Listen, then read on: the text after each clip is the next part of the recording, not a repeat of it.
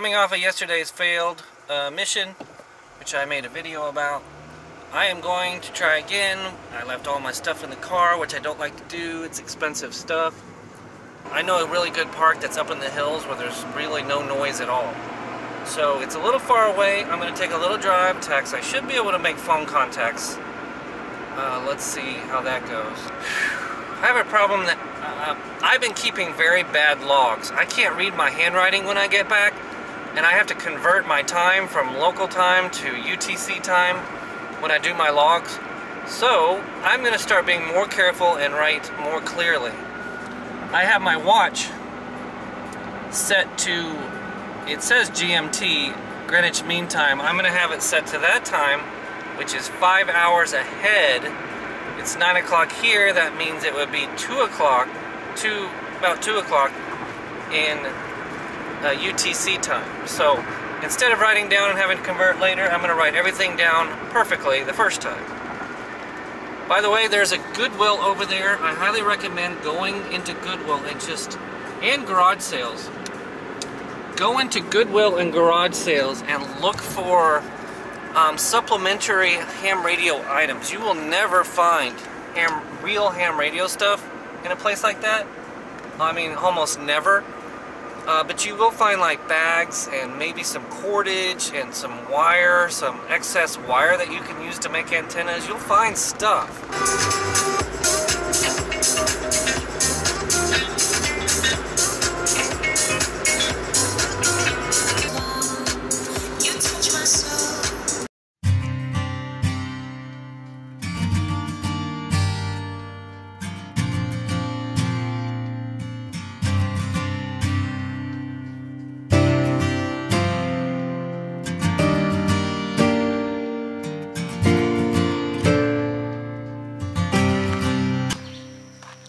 So I'm heading southwest, and I saw this little stop called Scenic View, so I thought I would get out, take a look.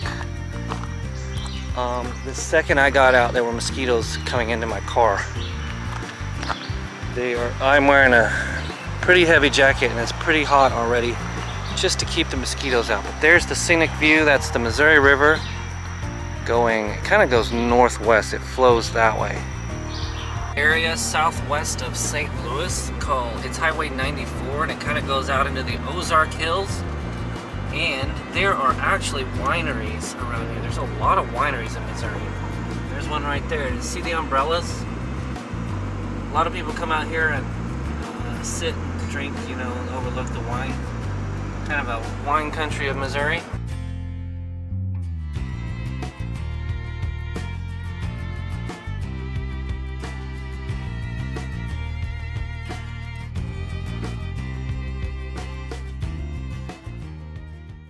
Over there is one reason why I don't like going to state parks.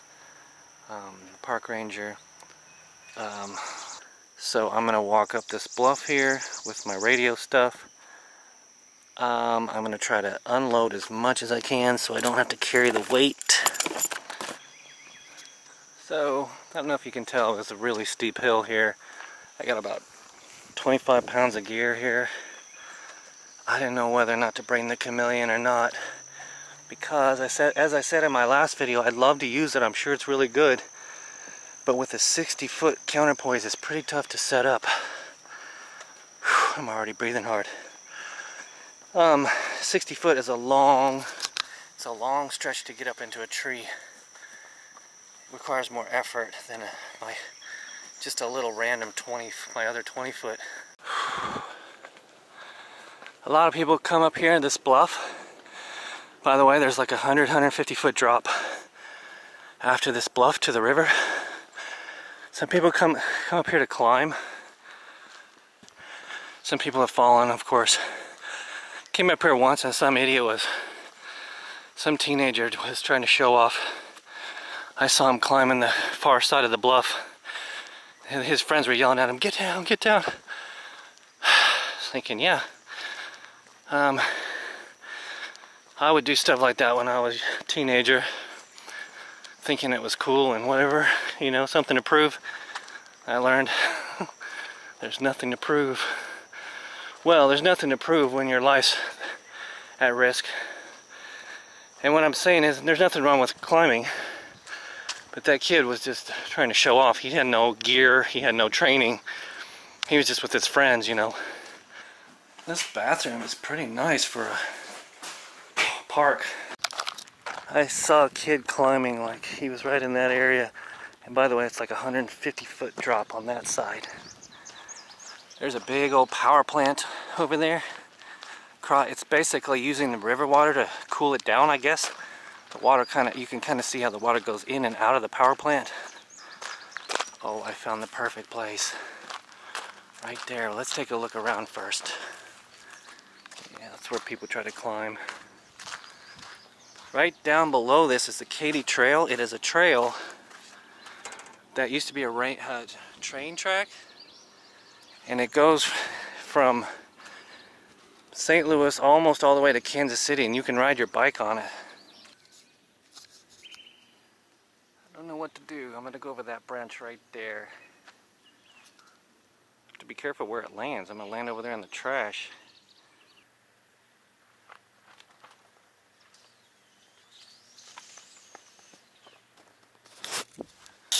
Okay, it took me 3 tries, but that last one, I got it way up there. Probably 40 feet. I'm going to use my random wire and just keep it simple. 40 feet.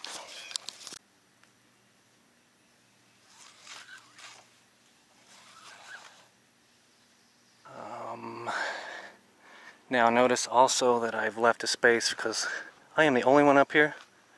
Guaranteed someone will come up here and walk here. You wouldn't think so, but they will. See what I mean? That's me right there. That's my blood. Set up. Battery 12 volt. Microphone. I just turned it on. Super quiet. Counterpoise that way. Got the wire here. To be careful about the tension because it pulls on it. Just turned on 40 meters. I'm going to make a quick contact, see if I can. Look how good that's decoding. Well, it was.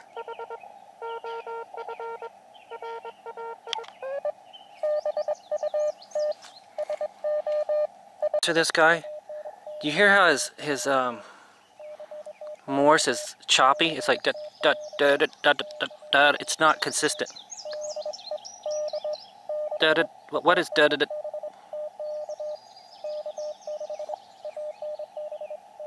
He's going. I think he's using the straight key, but he's going real fast and then real slow and real fast. It's really hard to decode guys like that.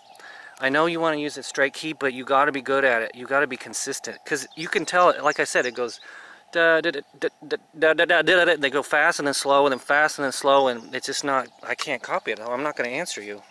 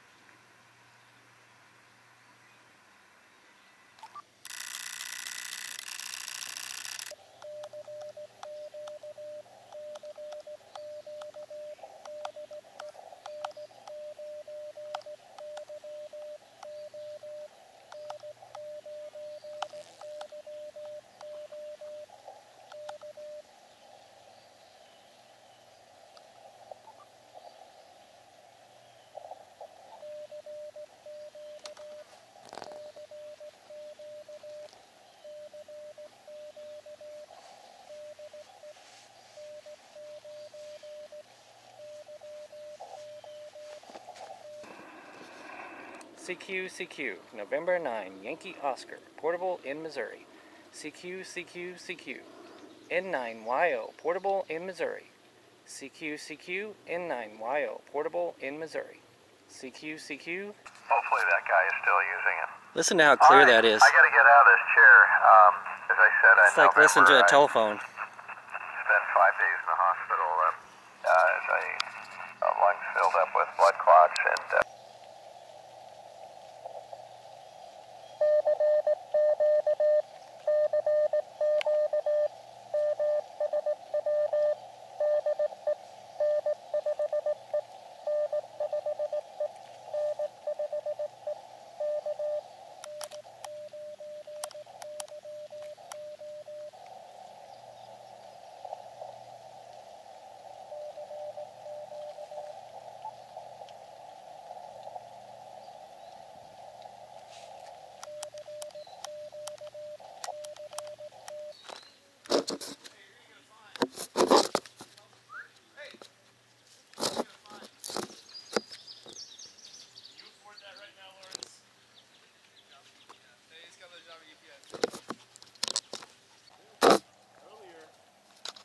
See those guys there? They're actually really nice. He walked by and he literally said, "What are you doing? What are you doing?" I just laughed. I mean, there was no introduction, no nothing. Anyway, I was nice to him. They were nice. I said I was doing ham radio, and you know, you can talk to the world sometimes if you're lucky, and sometimes the next state. It's just you never know. But they were interested. It was real. They were real nice. You know, I don't mind informing people if they're serious about learning or ask genuine questions. I don't mind talking to people. They asked me how I got it up in the tree and everything too. There's some more people coming. I guess I'm a ham radio ambassador, right? Well, I don't mean to be.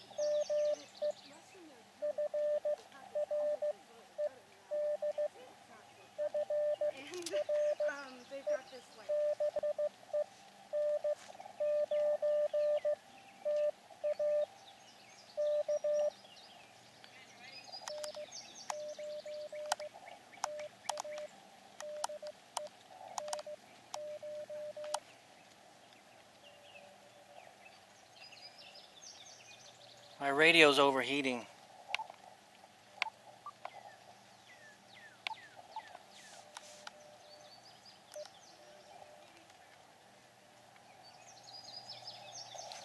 I think my radio's overheating and it stops transmitting.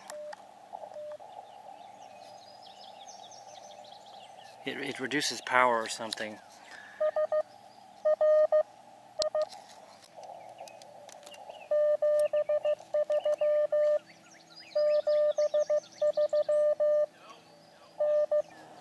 Okay, so my radio got really hot on this side. I guess I need a heat sink or something, and it just kind of just chopped out and stopped broadcasting. The sun is on it, but I'm a little concerned about this. Why would it just quit like that? Maybe my battery's dying. what I did was I took the beanbag off the cordage over there, took it off, put it aside, and now I can just pull.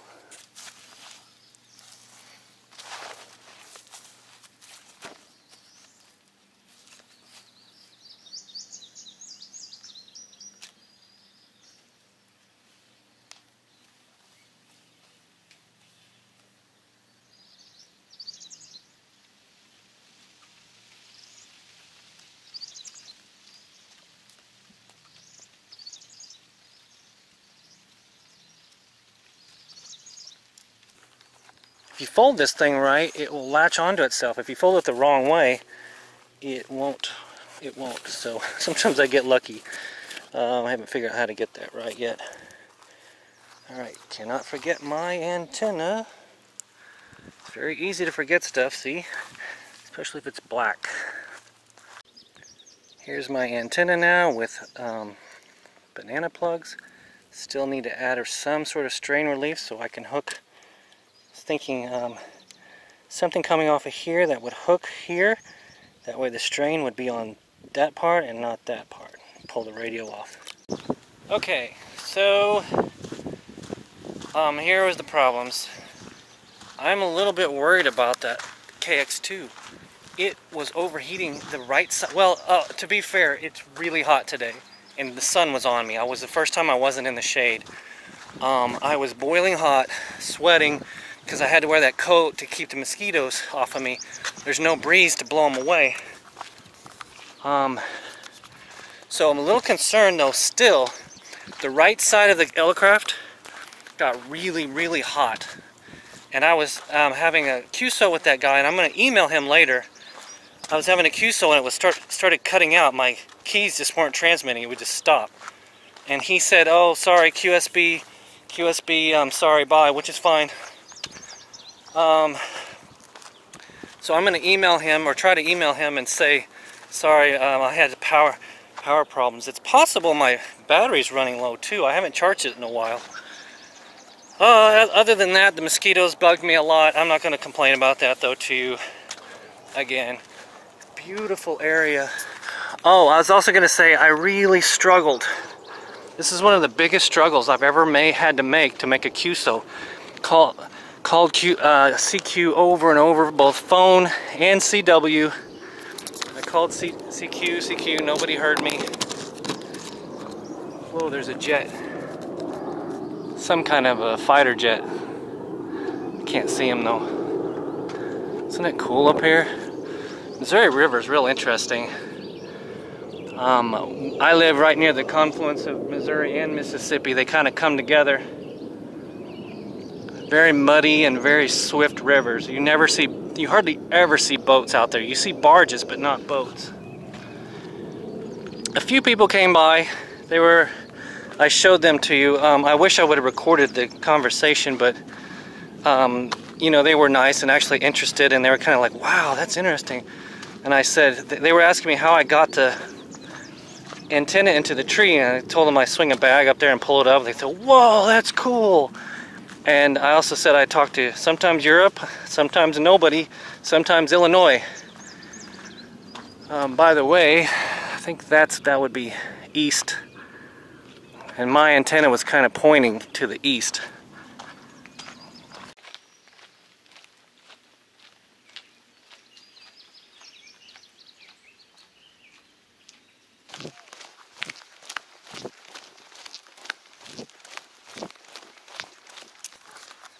You know, I was thinking, just because you're up high, that's not necessarily good. And you tell me, you could set up on the side of a bluff or something, and you might get some reflective properties, you know? It might be bouncing somewhere more. Or is it better to be in open space up high? I don't know, these are experiments.